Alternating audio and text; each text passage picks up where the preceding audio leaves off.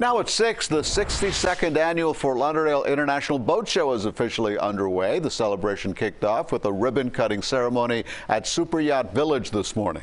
The 5-day show attracts more than 100,000 people with 642 exhibitors and hundreds of boats on display.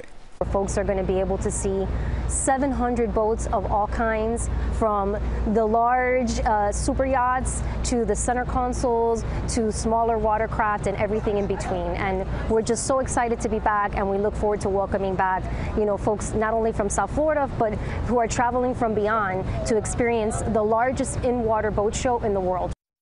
The show runs through October 31st. Tickets are available online only.